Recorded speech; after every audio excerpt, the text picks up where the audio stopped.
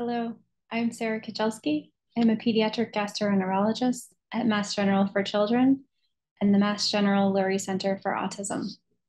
I'm going to be talking about constipation in autism, which affects many Myhre syndrome patients. We're going to start by an overall introduction to GI issues in autism. This talk is going to focus on constipation, but we will also discuss anal stenosis, potty training, and feeding difficulties, as well as the microbiome in autism. GI issues are very common in children with autism. Estimates range from 25 to 75% of children at some point will have a GI problem. These are all the same GI issues that occur in any other child, including constipation, diarrhea, abdominal pain, acid reflux, or GERD, as well as feeding difficulties. However, in patients with autism, these GI problems might present differently due to communication challenges. They might present as non-specific behavioral changes. They might show up as repetitive verbal phrases, saying tummy or go to the doctor. Sometimes parents wonder if their children are repeating something they've seen in a show and scripting, or if they're trying to indicate that they are specifically having pain themselves. Some children present with repetitive motor behaviors, maybe tapping on their stomach or tapping on their chest if they're having acid reflux. These can be mistaken for stims or tics, but if it's a new issue, it's important to consider a medical cause. Some children have even more nonspecific behaviors, such as tantrums or self-injury or aggression. These could be completely behavioral, but especially if they are related to feeding or toileting, I would consider a medical cause such as constipation or abdominal pain. Specific GI issues in Myhre syndrome have been covered in another talk previously. In addition to constipation, this includes feeding difficulties, duodenal atresia, pyloric stenosis, duodenal strictures, and anal stenosis. Most of these I'm not going to cover today, as I mentioned they've been covered in another talk. So today we're going to focus on constipation. First of all, what is the definition of constipation? Many of these descriptions might be intuitive. This includes infrequent stools, less than 3 per week, which would be less than every other day. Hard or painful stools, or difficulty passing stools, pushing and straining. However, there can be atypical presentations of constipation. Some children are passing regular bowel movements. However, over time, things still can get backed up. Perhaps these are kids who present with self-injury or aggression, and some doctor along the way orders an x-ray that actually shows a large amount of stool in the abdomen. Parents might be surprised if their children has been passing regular bowel movements. Some children might describe a sensation that they just don't feel empty. They're going to the bathroom, they're passing stool, but they just always feel full. Or it could present with frequent bowel movements or bathroom visits. In addition, another way that this can present is encopresis, which is overflow, and can show up as fecal incontinence or accidents. This picture is showing that with a large stool burden, the rectum can become stretched or dilated, and there may be leakage of looser stool around it. Often children don't even feel that it's happening, and it's not something that they have control over. Once we identify that constipation is the cause, we use a combination of medications and toileting routines to fix the constipation. And after several months or longer of passing regular bowel movements, the goal is that the rectum and the colon will come back down to a normal size. The muscles and the nerves will work together better in terms of holding things in and helping the child be aware that they need to go. And the leakage or encopresis will no longer be a problem. So what causes constipation? Many of these factors can occur all in the same patient. Restricted diets. Some kids might be eating too much of foods that are binding, such as carbohydrates, crackers, bread, chips, or dairy products. Some kids are dairy sensitive, not all. Or maybe they're not eating enough of the other foods that might be helping with constipation, such as fruits and vegetables or higher whole grain foods that have higher fiber. Lower muscle tone can contribute to constipation, both with the motility of the intestine itself, as well as their ability to push and pass stool when they're sitting on the toilet. Getting less physical activity can slow things down and contribute to constipation. In addition, routines or having rigid behaviors. Perhaps these are children who only want to use the bathroom at home, and so they hold it all day while they're at school.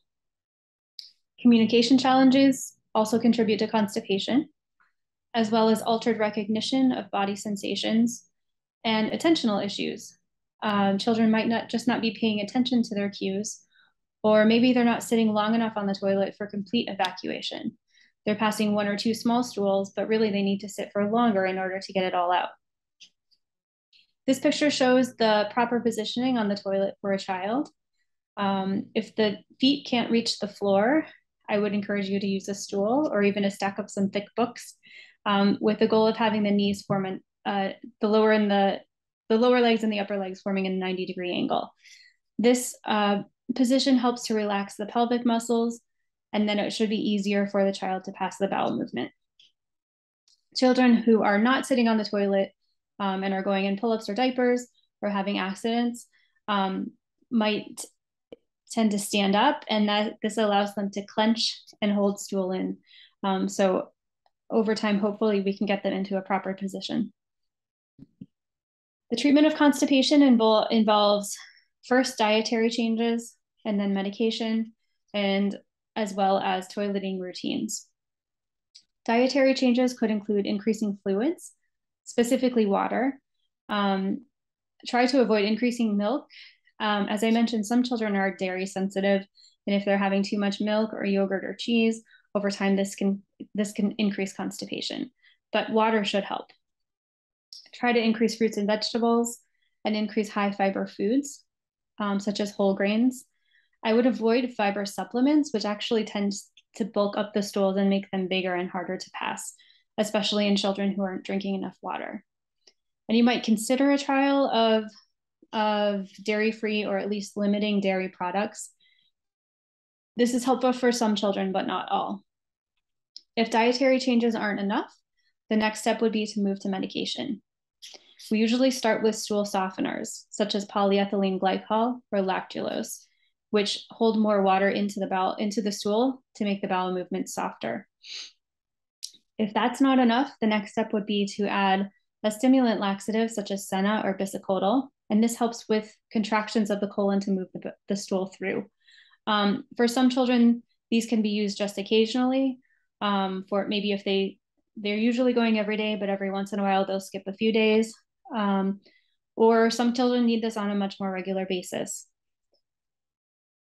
I also use magnesium frequently or other medications to help with motility, which might be a little bit gentler than the stimulant laxatives, but again, help with the tone of the colon and as well as the contractions and the motility.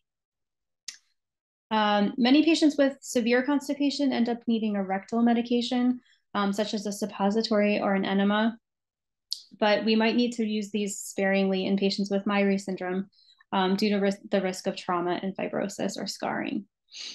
Some patients don't respond to the initial medication approach. This might be because they're so full of stool that there's just more than what the medications can address. In those cases, some patients might need actually a constipation clean out, which would be 1, 2, or even 3 days of higher doses of medication in order to liquefy the stool, help flush everything out, and act as a reset button. Often after a constipation clean out, we're able to return to the initial doses of medication and they work much more effectively. As I mentioned, overall, just no matter what the dietary changes or medications are, the toileting routines are going to be incredibly helpful and important for treating constipation. All right, next we're going to talk about potty training. Potty training might be delayed in patients with autism and Myhre syndrome. Why? Very similar reasons as constipation. Constipation itself can be a cause for potty training delay, If kids are scared to have a bowel movement because it's going to hurt, they're going to hold it and be less likely to want to sit on the toilet and pass their stool. I'm going to talk about some tips, but sometimes additional supports beyond what parents can do alone might be necessary. This could include behavioral support with ABA, visual aids, social stories, or occupational therapy support for toileting skills. So in terms of tips, first of all, try to avoid constipation. Be proactive when there is a change in routine that might trigger it. Starting school, the birth of a sibling, moving to a new house are all notorious causes of constipation. Having a break from school, so going on vacation, even if you're staying home, the child's routines could still be much different. And as well as especially going on a trip and being in an unfamiliar place. Try to include toilet time in your daily routines. If you ask a child who's busy playing and happy, do they want to sit on the potty? Of course, they're going to say no. But if you try to build it into your routine, first we have breakfast, then we sit on the potty, then we go to school, that helps to make it a more part of their routine. Also try to use similar routines and language at home, school, and in other locations. Start with no stress or pressure. Avoid battles of forcing a child to sit on the potty. Sometimes you might in the beginning just need to reward them for sitting, regardless of whether or not they actually produce a bowel movement. And for children who even resist sitting on the toilet and prefer to keep their pull-up or diaper on and poop in a different place, start just by trying to encourage them to go into the bathroom when they need to have a bowel movement. And then over time, you can work on the sitting part. Anal stenosis can cause severe constipation. This is a narrowing of the anal canal. This can cause difficulty passing stool. Symptoms include constipation, abdominal pain, bloating, pain with passage of stool, or small stools. This can be caused by spasm or muscle contractions. It can be caused by scarring, chronic diarrhea, because there's only a small, narrow amount of stool passing through, trauma, or a parasite infection. Anal stenosis is associated with Myhre syndrome because of the fibrosis or scarring. It can be challenging to differentiate anal stenosis from constipation alone, and the diagnosis would require a procedure such as imaging or a motility study. The primary treatment of anal stenosis is addressing constipation, so avoiding large or hard stools so that they will pass through a more narrowed area more easily. In more severe cases, treatment might also include dilation, which is stretching the area, an injection of medication, or surgery. Any of these more invasive treatments could be problematic in patients with Myhre syndrome, again, because of the risk of scarring or fibrosis. So we try to avoid those if at all possible. Feeding difficulties overlap significantly with constipation in autism and in Myhre syndrome. It's very common to have picky eaters who have a self-restricted diet. They only eat a few foods or they're resistant to trying new foods. And this limited diet can be a major contributing factor to constipation. For kids who are picky eaters, try to avoid grazing, so keeping regular meal and snack times, and drink only water in between meals and snacks. Anytime they drink anything that has calories in it, so milk or juice, that's going to reset their hunger, and then it's going to be several hours before they're hungry again. Try to offer a variety of foods, but include at least 1 or 2 foods at every meal that you know your child will eat. And then include your child in other exposures to food, even without the pressure to eat it. So take them grocery shopping, involve them in food preparation, and let them serve the food to other plates. Some kids become very specific to brands or to the packaging. I know many kids who will only eat one brand of one flavor of yogurt and only with a specific character on the package. So if you can try to serve foods out of their original packaging, like pouring the yogurt into a bowl, that might help to protect against that.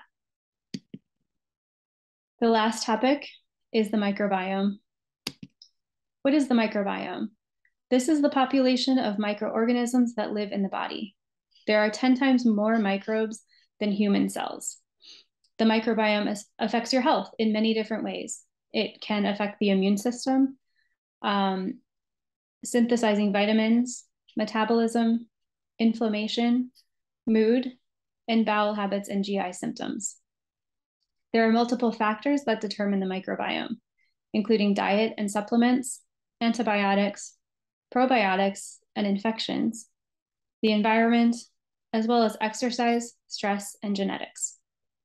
There are many conditions and diseases associated with an imbalance in the microbiome, which is called dysbiosis. These include obesity, diabetes, inflammatory bowel disease, cancer, and autism spectrum disorder. So there have been studies that show that children with autism do have an altered microbiome. This dysbiosis can be associated with GI symptoms and behavioral changes in autism. This picture A shows a normal, healthy intestine. Picture B shows intestinal dysbiosis. As you compare A to B, you will notice that the dysbiosis picture contains a decreased variety. So there is less microbial biodiversity.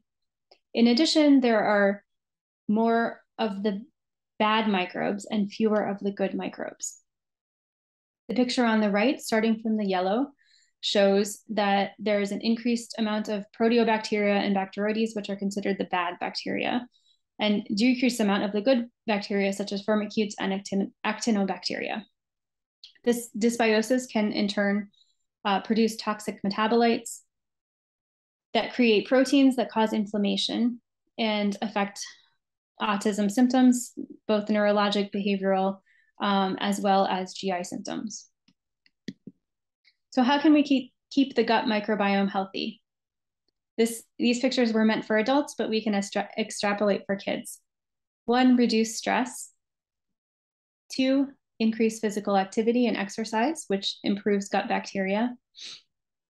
3, avoid antibiotics.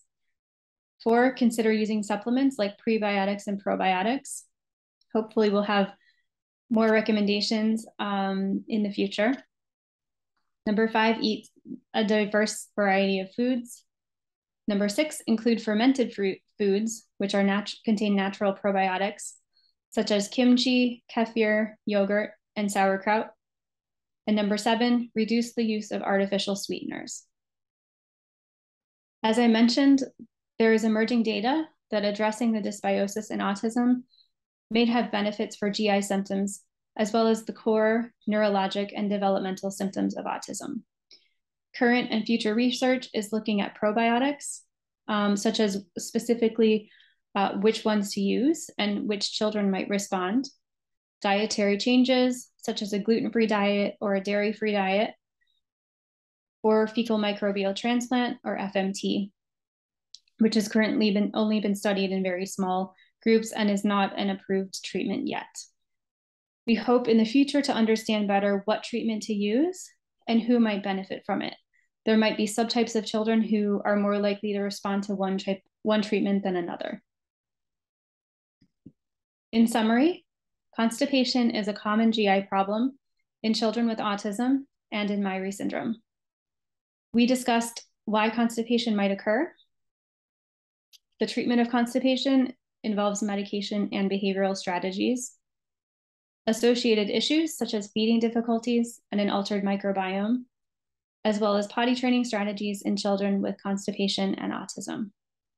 Dysbiosis is common, and in the future, we hope to gain more insight about how to address dysbiosis so that we can better treat GI and neurologic symptoms of autism. Thank you.